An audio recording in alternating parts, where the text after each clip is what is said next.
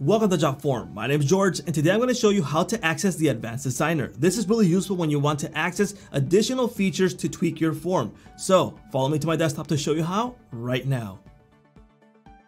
Alright, this is our Jotform dashboard. So let me show you how to access the Advanced Designer. Let's open a form that we want to work with. In this case, we'll select this random form.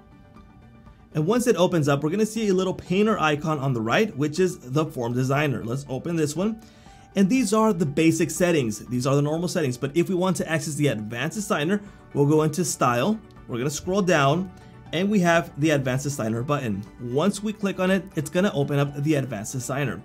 In this section, we're going to be able to see more advanced settings to tweak our form. For example, we have settings for background image, and we have additional settings right here. Form layout. In this case, we're going to be able to see, for example, change the form width, the padding, horizontal padding, input width, rounded corners. For example, we'll round them more. Do we want to make them square?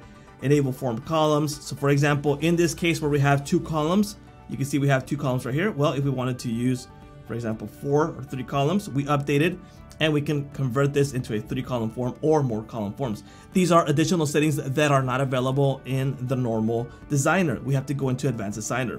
We have the form cover, more additional settings, font options, label styles, line layouts, and advanced CSS in case you want to go even more further into tweaking your form.